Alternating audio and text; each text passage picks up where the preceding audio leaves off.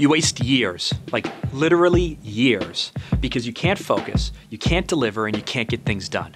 So unless you want to find yourself 3 years, 5 years, 10 years from now in the exact same place you are today, doing the exact same things, getting the same results, you have to learn how to focus.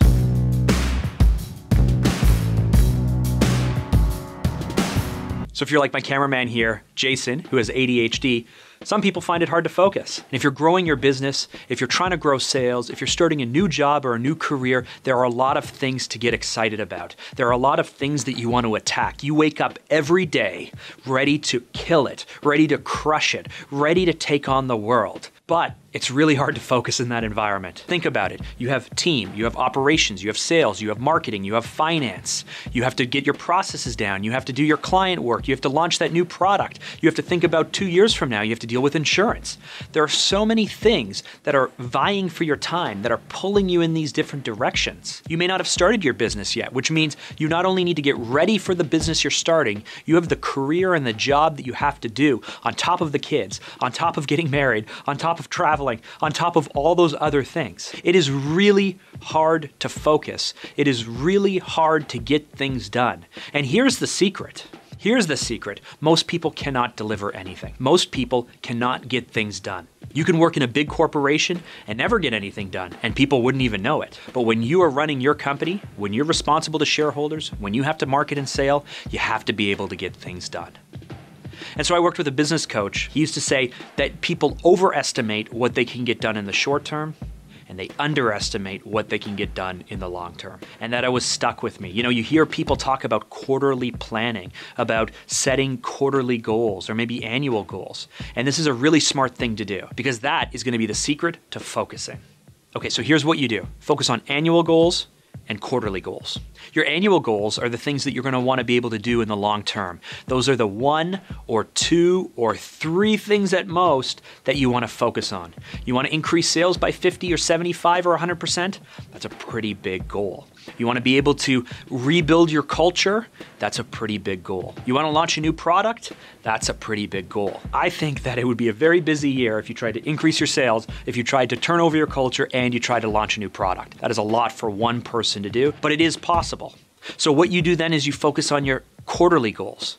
And in your quarterly goals, you have 1 or 2 things that you want to do that quarter. Now, the reason why Warren said that so many people overestimate what they can do in the short term and underestimate what they can do in the long term is because in the short term, you want to do 8 or 10 or 12 things. You have an issue with turning over your team and culture. You want to not only roll out a new culture, you want to hire 5 or 6 more people, and you want to bring them on board, and you want to make sure that you set up your processes, and you have a new wiki, and you're doing new hour tracking. You want to do all of that right away. That's like 7 things. And then on top of that, you want to increase your sales. So not only are you going to launch a new website, but you're going to start a new marketing campaign, a new advertising campaign, go into new landing pages, and those landing pages are going to drive to this new sales team that you haven't even trained yet.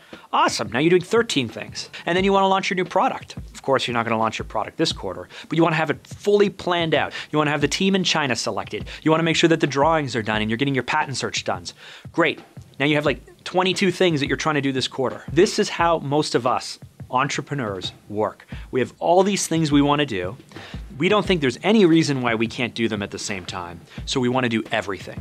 Now, what happens? Things take longer than we anticipate. We spread our focus too thin. And now we're 3 months out, we haven't done it. We're 6 months out, we haven't done it. We're 9 months out, we haven't done it. And we go, what's the point, right? What's the point? It's been all this time, we haven't done it. We're busy excited about the next thing. So now 9 months have passed and we actually haven't gotten anything accomplished. We've started a lot of things, but we haven't finished anything. We haven't delivered anything. We've wasted 9 months. Or we can look at approaching things with 1 or 2 things this quarter alone. So hiring the staff. We're gonna hire 1 staff person or 2 staff people this quarter. That is the goal for the quarter. And on the product side, we are gonna establish a contact in China. And that is what we are gonna do this quarter. All those other 22 things, we can't possibly focus on. We know we've won this quarter when we've hired now our 2 staff and we've established a relationship with a factory in China. Great, 3 months have gone by. Have we done that? Perfect, so now the next quarter, here's what we're gonna do. We wanna get started on that new advertising and marketing. We are going to select an agency, or we are going to start with a sitemap or a wireframe or a strategy. That's one goal for the quarter. For the team, we are going to research the wiki that we want to go over to. Perfect, 3 months have gone by. Have we done those things? And you're going to see how this stacks. You do very, very few things very well and deliver in that quarter. And by the end of the year, you'll have done 8 things. Now, when we started the year, I wanted to do 22. I wanted 22 things done. 8 things is terrible. But trying to do all 22, 9 months in, I haven't delivered a single thing. Doing things 1 or 2 things per quarter, by the end of the year, I've delivered 6, 7, 8 wins, which is huge. Now, what if I do this year over year? Now, by the end of the 3rd year, I've delivered 24 amazing wins. I've maybe done 30. I've gone on to do 40 wins because everyone is focused on 1 or 2 things each quarter, quarter after quarter, year after year. That is how you change a business. That is how you grow a business. That is how you get things done. Because the alternative is to try and scramble and focus on way too many things and get nothing done, and year after year after year, you find yourself in the exact same place where you started. I was looking through emails from 2013, 2014, 2015. Guess what I was writing myself notes about? I was worried about my team. I was worried about responsibilities. I was worried about how I was going to build structure. Guess what I've been thinking about in 2018 and 2019? I've been thinking about my team. I've been thinking about responsibilities. I've been thinking about structure. Did I do anything in those 5 years? Not really. I was focused on a lot of things. Did I sit down and say, this quarter I'm going to do this? Next quarter, I'm going to do that. Quarter after that, I'm going to do that. If I started in 2013, focusing on my team, my responsibilities, and all of that stuff, 5 years later, I could have had 40 things done. That's huge. Instead, I'm looking back at emails from 5 years ago and going, why am I facing the exact same challenges I had 5 years ago? What a loser am I? I said it to my friend Evan. I said, I've just blown 5 years of my life. I haven't got any of these things accomplished. I was embarrassed by it. Now, he was nice and he said, no, you've done all these other things. But I didn't focus enough. And guess where you're going to be in 5 years if you don't focus right now? Don't be a loser like I am. That's the answer. Don't be a loser like me. Sit down this quarter, in the next 3 months, what is the 1 or 2 things you're going to accomplish, and you're going to make sure that it's done. And then you're going to start the next goal and the next goal and the next goal, and those things should all contribute to your annual goal. You do that, and next year you will be in a better place. The year after that, an even better place. You don't do it, and a year from now you'll be a loser like me.